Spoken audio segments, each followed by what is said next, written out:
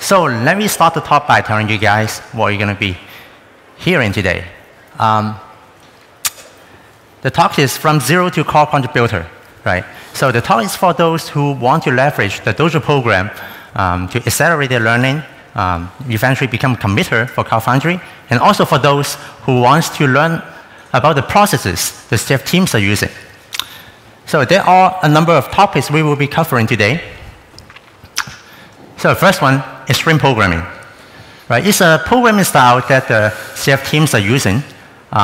We pair when we program. There's always another person sitting next to you. We try to solve the problem with two persons as a whole. Another topic is test-driven development, TDD. So it's another programming technique the CF teams are using. Right? The Cloud Foundry code base is developed with TDD style. So every single piece of code or logic is covered by test. And the goal for the teams is to have 100% test coverage for the entire system. And then we're going to talk about a CF Foundation program called Dojo, which the developer can leverage to accelerate the learning, not only the code base and also the CF team's processes. And eventually, they can gain the committer access at the end of the program. And since not all the committer and not all the team members in the team are centrally located together, there's a lot of remote collaboration happening. So we need some tools, we need some tooling to help to make this process possible, and we'll cover some of these process and tools that we're using to make remote collaboration smooth and easy. So before I get into any of this topic, let me first introduce ourselves. My name is Simon. I'm from IBM. I'm the current anchor engineer for the CLI project. Before I got into Cloud Foundry, not too long ago, I was just a traditional programmer. I code a lot, but I don't really practice like pair programming, and I didn't really practice any TDD style. And I'm Derek. I started working at Pivotal just out of school, so I've been practicing extreme programming, TDD, from the beginning, essentially. And I've been on Cloud Foundry projects for about 1.5 years now, including the Services API team and the CLI team. So, Derek, we've been mentioning extreme programming for a couple of times now. Can you tell us a little bit more about it, and what's the reason we're doing it? Sure. So extreme programming. Sitting next to a guy all day. High fives. But what is it really? So it's when two people are sharing one workstation. One will be typing and navigating with the mouse, and the other, the navigator, will be guiding, contributing through just making sure the process and everything is going well. And the idea is that you will switch these roles every couple of minutes to an hour, depending on the feel of the code or what particular thing you're attempting to do. So I'm going to talk about some of the benefits we've seen with extreme programming. Shorter onboarding period for new team members. There's a huge cost in bringing someone new to your team, right? They have to learn the code base, they have to learn the process, they have to learn a lot about what you do. And pair programming really helps alleviate this issue because they're consistently working with someone else, being brought onto the process, and just being nurtured and shown what the team does. So it really helps speed up that process quite a bit. Increased discipline. Increased discipline comes from working side by side with someone else. So you always have this immediate feedback loop in terms of what you're trying to execute on or what you're trying to do. So you're often going to do the right thing instead of the wrong thing because you have two sets of eyes on the piece of code or the piece of logic you're trying to implement. Instead of down the road in a code review or something of that nature. Collective code ownership. This is something we really stress at Pivotal in Cloud Foundry. And that's everyone owns the code base on the team. So there's no, I have this section, I'm in charge of this algorithm, and it's mine. Everyone rotates through all pieces of the code base, all stories, all features, all bugs, as much as possible. So this really helps to reduce blame and also increase everyone's understanding of the general code base and not like, oh, this guy left. I have no idea what that 3,000 lines is really supposed to be doing. Mentoring. So younger developers now can get sped up and like just start to learn process a lot faster. This is because they pair with senior devs who are often just passing that knowledge off to them and allows them to really speed up on the code base and being a good developer. Better code. So better code kind of comes from all these things, right? The huge part of this process is to produce better code at the end, produce tested code so that you have fewer bugs and fewer iterations that you need to go back and work on bugs that were part of you missing them the first time. And a huge reason this happens is because of TDD. That's right. So TDD, what is it? Right? So TDD is actually a programming technique that we use, and the main goal of TDD is to produce clean, good code that actually works. So how do we do it? So in TDD, it's actually a software development process that relies on very short development cycle. First, the developer will write a test that dictates what's the behavior or the new function that you want it to be, and then the developer will just produce just enough code to make the test pass. Right? With test passing, now you can reshape or refactor the code into a better standard, better design. And that's the full short cycle of a TDD. So here I have a graph to better illustrate how TDD versus traditional programming. So on the left-hand side, in TDD, you can see the first step, the very first step, is to write a test, not the code. And at this point, the test is not going to pass, just because there's no code there. Right? So we will write the code. After writing the test, we will write the code to make the test pass. And after the test is passing, now you can refactor all you want and make sure the test is still passing, and you have a cycle done. And you can repeat this cycle many, many times in an hour. Whereas in traditional programming, as you can see, you don't really write a test first, but you design. You design what you want to do, you design the behavior, and then you actually go write the code. And then after that, you go back and verify whether the code is working or not. So one of the biggest drawbacks for traditional programming is there's actually no good way to tell whether your changes have any negative impact to the system. Does it introduce any regression system? Does it adversely impact the system as a whole? You don't know that because there's no test to tell you that. So in TDD, tremendous test coverage is one of the benefits that it gives us, but it actually has many other benefits. So this is another one. TDD code usually they're maintainable, flexible, and easily extensible. What does that mean? Right? So the testing process in TDD actually is integrated into the development process. It's integrated into the most granular level. So when you code, you can make sure every single standalone piece of logic or every single standalone piece of code, they're tested. So you can easily add new function, add new behavior, or remove function or behavior without worrying about are you going to introduce regression. Because all you have to do is to run a test. If the test is passed, you're not breaking anything. Right? The second benefit, TDD is faster than writing code without test. Right, that's right. TDD can be really, really fast. You can develop in TDD so much faster than. So let me put it this way. Writing code without unit tests, skipping unit tests is faster. That's until you actually want the code to be working, right? So in our experience, in traditional programming, that's a big part of our development effort is actually spent after you finish writing the code, right? You're debugging. You find something's wrong in the system, but you already checked the code into a repository. You're spending time to debug the system what's not working. So for example, I think we all have gone through this. I spend 1 hour to write a new function, and then I test it. Yeah, you got the behavior I want. It's working. I put it aside. It's done. I'm happy, right? And then I found out there's something wrong with the system. And then I spent another 5 hours to debug it, right? Just to find out the code I just write because it's conflicting with a test or with a code, a module that I've written 2 years ago. But there's no test there to verify that. And I spent 5 hours debugging on a code that I only spent 1 hour to write. So with TDD, writing the test first actually eliminates a big part of this effort, right? And the reason is that because it allows you, with the test being there, it allows you to think, it allows you to get the code right, a big part of it more right in the first try. And with the test being there, it also helps you to eliminate a lot more bugs. You can debug much easier by running the test. So another benefit is it improves the design without breaking it.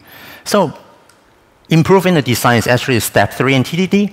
So code written in TDD style, you don't really need to refactor it most of the time, right? But there are times that you want to integrate a new system, or you want to integrate a brand new third-party module. At that time, you can easily shuffle the code all you want, or you can refactor all you want. As long as the test is passing, you're not breaking anything. Executable documentation. So, like it or not, developers, they don't really want to read written documentation, right? We just want to dive into the code and start working on the code base. I do it all the time. I don't know about you guys, but I believe you guys are doing the same. So only when I get stuck, so much, I surrender, I go back and read the manual. But in TDD, the use cases are written as tests, right? The programmer or developer, they can easily just go to the test and look at what the test is doing, and from that they can understand what the behavior of the code is supposed to be, how it's supposed to function.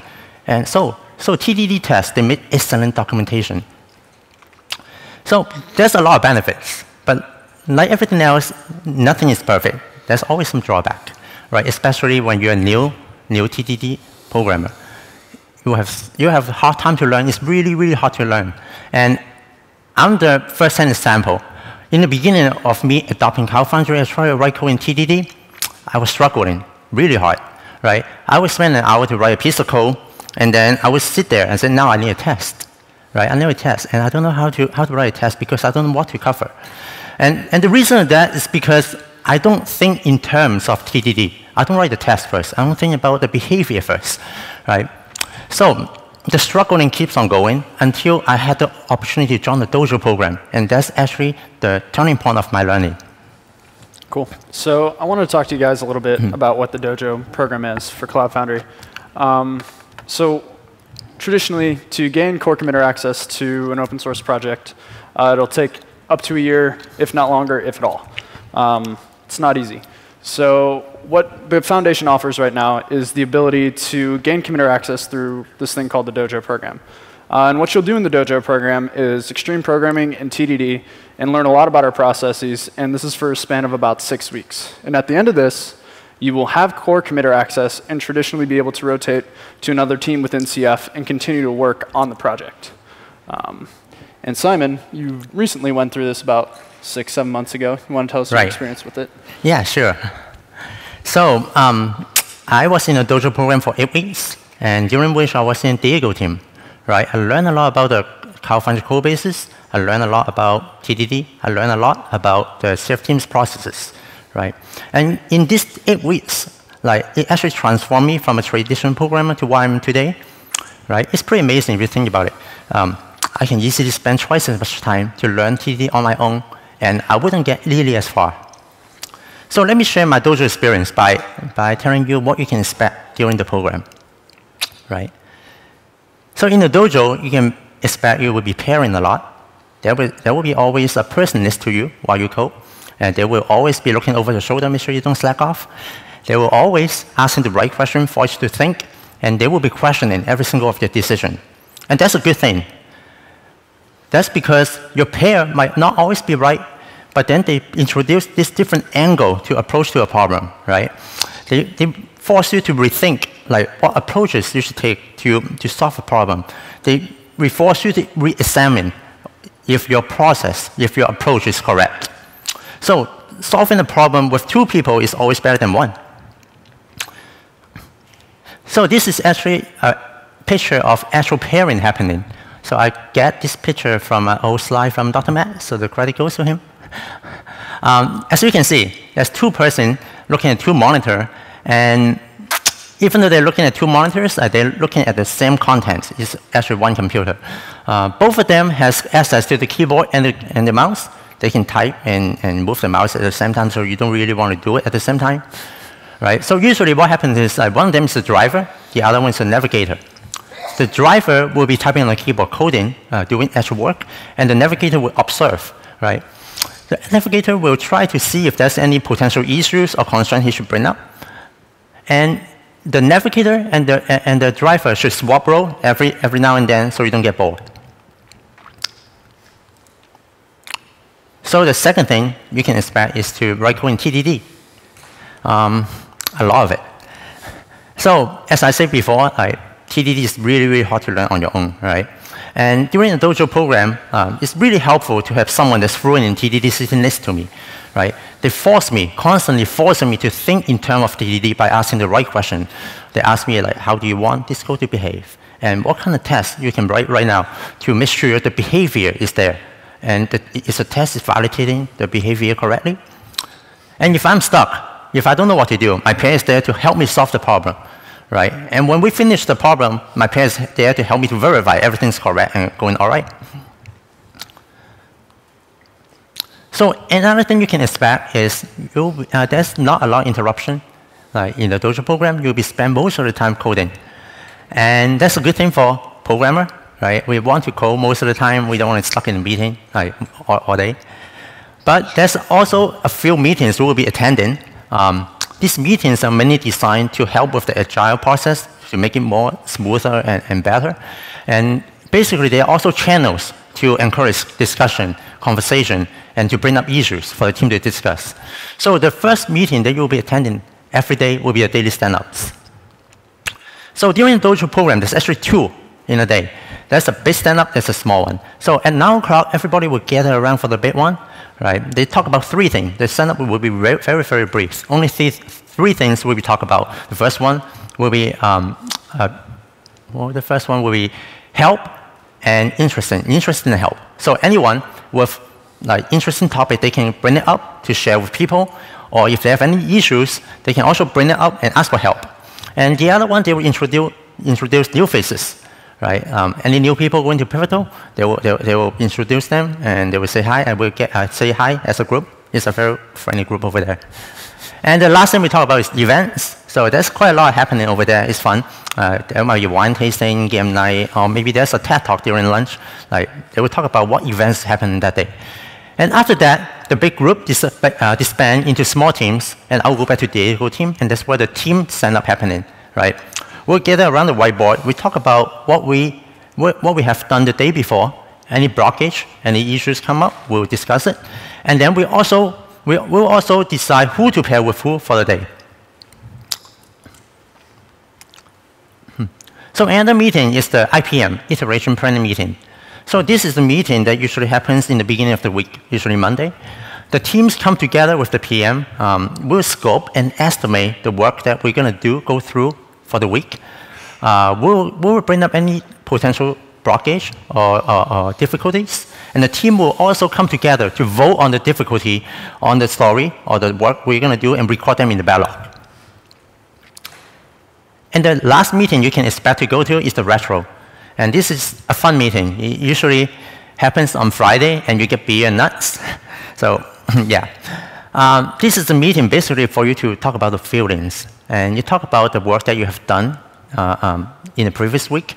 It doesn't have to be technical work. It can be anything from technical blockage, or you can complain about the cologne of your pair, right?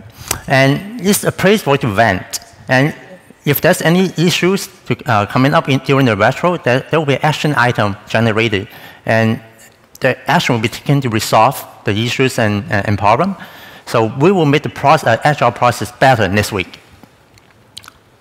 So after the 8 weeks, I rotate off the Dojo program and transit into the CLI team, and that's actually when I met Derek. Yeah, so I want to talk to you guys a little bit more about the CLI team. And first, why Simon rotated from one team to another after immediately finishing the Dojo program. Huge reason we do team rotation is for that collective code ownership. And that gets it throughout the company. It gets you vision on what the rest of the product is doing. So it keeps people fresh. It keeps people engaged in different parts of the product. So the CLI team is an interesting team. for the foundation because it was the first team to be split 50-50 with IBM and Pivotal engineers. So there were one pair of Pivotal devs and one pair of IBM developers. So the second part of that is after Simon's rotation, he was no longer coming into the office. So we had to do remote collaboration alongside his colleague. So we had a couple of tools we would use to handle things like pairing remotely and meetings, because you want to get that in-person feel. You don't want them to feel disconnected just because they're not in the office. So we're going to talk to you a little bit about those. So face-to-face meetings. We handled these with Google Hangouts. Simple, easy to use. Anything that we needed to traditionally write down on a whiteboard, we'd end up putting in an Excel spreadsheet or a Word document, really whatever fit best. Got us what we needed out of the meetings. Second was the actual pairing. This is the hard part, right? This is 7 to 8 hours out of our entire day working with someone else. So we wanted this to be pretty smooth. And we used Screen Hero. Screen Hero did what we needed, given you needed a relatively good internet connection. But what it allowed us to do is each have our own mouse cursor and keyboard and share a computer. And do that really well and pretty seamlessly remotely. And it also integrated the voice chat so that we wouldn't use the second program or anything related to that. And then team accessibility. So now your pair, or maybe the pair working remotely, is not in the office, and they have a question for the runtime team. They have a question for the services API team. How are they supposed to get in touch with them? How are they supposed to just walk over like we normally would and ask them a question?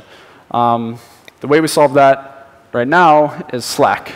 Slack is a great tool. It allows all teams throughout the entire company, different offices, everything like that, to hit each other up either on a direct level or at a team level with channels. Right, so it's good because it allows for that cross communication, and the text editing is sane, parses Markdown. You can read what they actually send you and not cry a little. So thanks, Derek. We're coming to the end of our talk. We've covered quite a number of topics. So we talk about the process the CF teams are using. We pair during we code, and the Cloud Foundry code base are written in TDD. It's a very hard programming technique to learn for newcomers. But luckily, in Cloud Foundry, we have this program dojo for you to leverage. It really helps. It's pretty awesome, like, from personal experience. And also, there are people doubting that whether this agile process will work or not when not all the contributors are centrally located together. But I can tell you that with the help of tooling, it works. It works actually very smoothly. So, like, I don't really feel the person next to me or the third person I'm pairing, they're not next to me. I can hear their voice real time. I can see them interacting on my computer real time. The only thing that I don't see is like if I turn my head over, they're not there. Right. So this is the end of the talk. I hope the talk helped you to understand some of the processes the CF teams are using, and also help you understand what the dojo can offer you and can do for you. So right now we wanted to open it up to any questions you guys might have for us. Any question? Yes. I think there's a mic coming to you. How much does it cost? So to better answer the question, we have our own foundation CEO here today, and there's no better person to answer this question. Yeah, I think she'll hand you that one. She's chasing you down. Sorry, Simon asked me to show up. He said I'm going to get some questions about the dojo at the end, and I'm not sure I can answer them all. So I said I promise I'll come. So the dojo is free. It's free by mandate. Every company that offers a dojo, access will be free, and we are guiding all of our dojo companies, including EMC, GE is announcing a dojo today, IBM announced a dojo yesterday. The Cloud Foundry Foundation dojo is being established starting June 1st in San Francisco at 535 Mission, not too far from Pivotal, but also not too close, and we'll be hosting Huawei and IBM contributors there. It is not a revenue center, and it is a gift to the community. It also has to be open to random community members who want to come in, not just members of the foundation. Yeah. Any more question?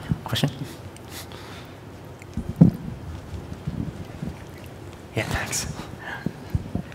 Hi, you mentioned that the process takes somewhere between 6 to 12 weeks. What kind of things do you look for in terms of abilities with TDD in the participants at that end? I mean, how do you determine whether it's going to be a 12-weeker or it's going to be a 6-week? So how do we determine the amount of time that you would be in the program itself? No, not so much the time. What kind of level of mastery of TDD are you looking for by the end of that period? Because I presume that's what really determines how long it takes rather than sure. whether it's 6 or 12. I don't know that we've had an experience yet to where we've had to say, all right, at the end of this, like, it's been more of a guideline, 6 to 8 weeks. It's when people have felt comfortable. We haven't hit a point in which it's like 6, 10 weeks in. It's like, all right, it doesn't look like you're getting it yet. A huge part of it is we do an interview before you come through the Dojo program to make sure that it kind of aligns with, our process and the process of the person coming in, that they're open to it, because it is something not everyone really wants to do, right? It's not something everyone really feels empowered to do. So it's, honestly, I can't tell you of a failure case we've had based off of, they've been in the Dojo program and now we're like, well, actually, this isn't going to work out. So I can't give you an exact guideline on that. We're not looking for anything specific at the end. So, without a Dojo program, can someone become a committer? Is there a way? That might be a better question. Is the podium mic on? Oh, is it possible to turn this mic on the podium? Yes. All right. Can you hear me? I can just belt. No, it's on. All right, it's on.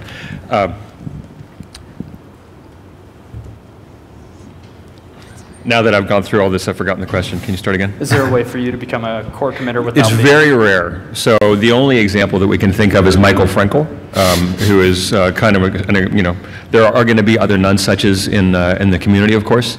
But to give you an idea of how Michael became a contributor, he took it upon himself to rewrite the DEA. He said, this is in Ruby, this is kind of slow. Let me rewrite it idiom for idiom in Go.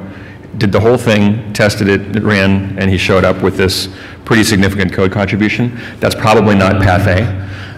So in general, in order to become a committer, you need to go through Dojo. It's not the only way to be a contributor. You can certainly contribute through all sorts of different gifts, requirements, bug reports, and PRs. In general, if you're going to submit a PR, be in conversation with the team. The lists are very, very open, right? You can see what's up. You can find out if it's in a story that's being run by the project lead, and then you can contribute. It's a very opinionated open source project. We're working on things in a very distinct way. We're building a distributed system software. So the best way to contribute, to communicate with this team is not through random PRs, but signal, let us know that you're coming, and we'll help you, we'll help guide you in. Thanks. Yeah. I saw a question. Oh, sorry. Where's the mic? Mike? Well, you're really close to us. Can you just tell us your question? What is the prerequisite? What is the skill set that you're looking for when A skill set. Okay. Yeah, I'll go ahead and answer this. So skill set when you enter Dojo. This will be the last question. So skill set when you enter Dojo. Generally, we look for someone with an openness to pair. We have a pretty defined process for how to find out whether a person is open to that. Skill set is not based in any particular language or a number of years programming or a degree in a particular way. It's really, we interview you, we decide through some set of metrics whether or not pairing is really going to work. And that's both ways, right? Whether or not you're going to really like pairing and whether we think you're really going to be a good pair. Because that's super important to us. So there's not an immediate metric that you need to have. It's really, are you open? Are you able to learn quickly and, learn a new process? I'll make one comment about what I like so much about the engineers on this project is that the RPI, the test that he's referring to, is structured. It does end up with a score, but one of the most interesting things is it explicitly tests for empathy. Yep. right? So for empathy with the other person and other people in the team that you're going to be working with, as well as empathy for the user. So hopefully that has made its way into the code and becomes evident in the community. Right. Awesome. So I think we're coming to the end of the time. We're out of time. I will be in the CLI open house at 11:30, which is at the hobby lounge at the Foundry. So if you have any more questions, I'll be there. We'll hang around a little bit right now for 10 minutes. And thanks for coming, and thanks, Sam, for being here, answering all the questions. Thank you. Thank you. Okay. Thank you.